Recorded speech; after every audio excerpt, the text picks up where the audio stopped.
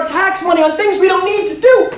I don't know if you saw this recently, but a multi-million-dollar, hundreds of millions of dollars the government spent, and we finally, this year, cloned rats. We cloned rats! Did we need any more rats?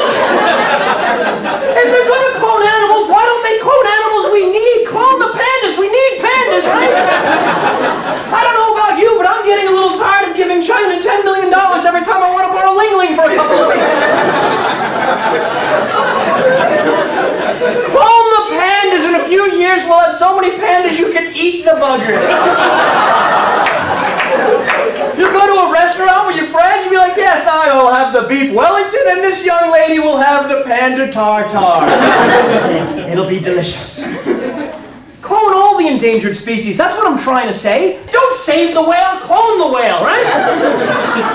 Clone that way when a whale beaches himself out here in California, we don't have all these Greenpeace lunatics going, oh my God, we gotta save the whale, come on, we gotta save the whale. Get the wet blankets and the buckets, we've got to save the whale.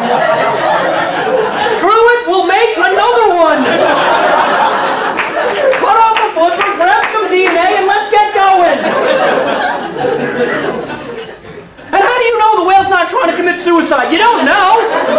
You don't know. The whale could be trying to end it all right there, and you're going, come on, get the wet blankets, come on, it's almost high tide, push the whale, come on, we gotta save the whale. Meanwhile, the whale is laying there on the beach thinking, please just leave me alone.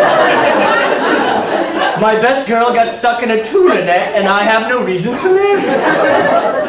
I know they say there's other fish in the sea, but I'm not a fish. I'm a mammal. And I don't understand metaphors. And neither do some of you, and that's okay.